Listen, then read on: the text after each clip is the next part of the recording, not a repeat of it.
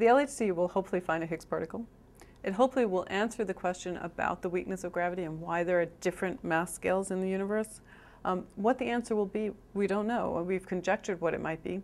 One of the possibilities that I and others have worked on is the idea that there could be extra dimensions of space other than the ones we see, the forward, backward, left, right, up, down.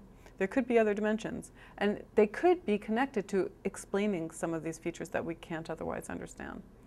We don't know that that's right. Other people conjecture, and in fact I've worked on it too, the idea that it might be something called supersymmetry, which sort of doubles the number of particles in the universe, but again has some chance of explaining why there could be this huge hierarchy of mass scales. So there are various possibilities that we conjecture. I don't think anyone feels 100% confident. Well, probably there's some people that do, but we really don't know what's there. That's why we do experiments. All these theories have good aspects and bad aspects. And so until we actually see how the universe works, sometimes the universe is far more clever than anything we think of. So these are all possibilities. There's some finite probability for all of them. And we certainly want to make sure that the machine will test these ideas, that it is capable. So we tell them what the predictions are that they should be looking for.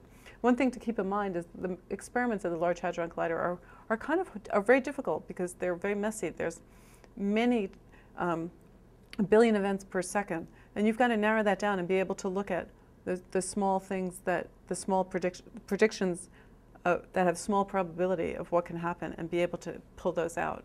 So you have to have a very clear idea of what it is that you're looking for, and that's why we want to make models and tell them what they should be looking for. What are the unique features that will identify something that's new and can tell us what's really going on at these energy scales? Well, to really understand supersymmetry requires you know something about quantum mechanics. Supersymmetry connects together different types of particles known as bosons and fermions. Bosons are particles that like to be in the same place. Fermions are particles that don't like to be in the same place. And the conjecture of supersymmetry is that for every particle we know about, there's a partner that's the opposite, in the sense that if the Higgs boson is a boson, there will be a Higgsino, a partner that's a fermion. If there are gauge bosons, there are gauginos. If there are fermions, there are partnered bosons. So it sort of doubles the number of particles, which, if you think about it from the point of view of what you'd see in an experiment, is quite dramatic.